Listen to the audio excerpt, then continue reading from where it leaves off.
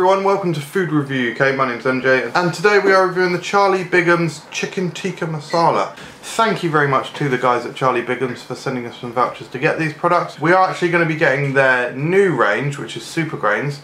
I don't know which videos are going up first. So this is the packaging. In fact, I took a video a second ago of the actual packaging in the packaging.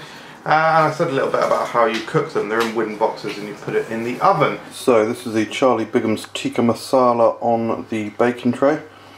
There's obviously the Tikka Masala itself. Smells amazing, by the way guys, it really does smell good.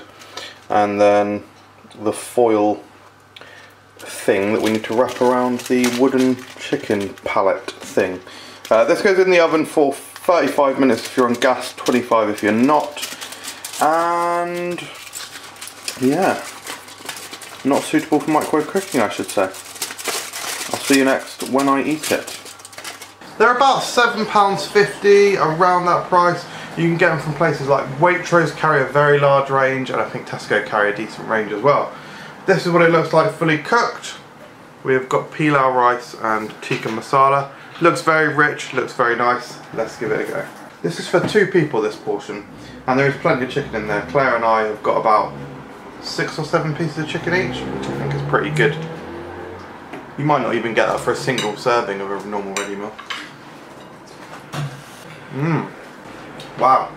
The spicing on there is very delicate. I think a lot of the richness comes from the fact that you cook it in the oven.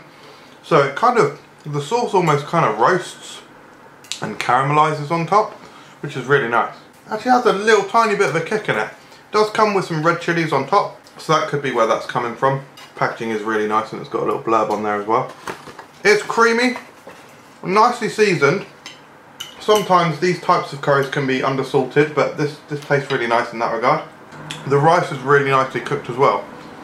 It's not so soft that it hasn't got a bit of light texture. Obviously not undercooked, it's still rice, but it's got a really good texture. I think I'm getting the flavour of sort of cloves and cumin in the tikka masala.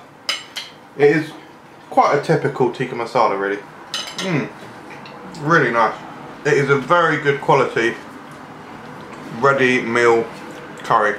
One of the best I've had easily. And actually price wise, £7.50. Divide that between 2. £3.75?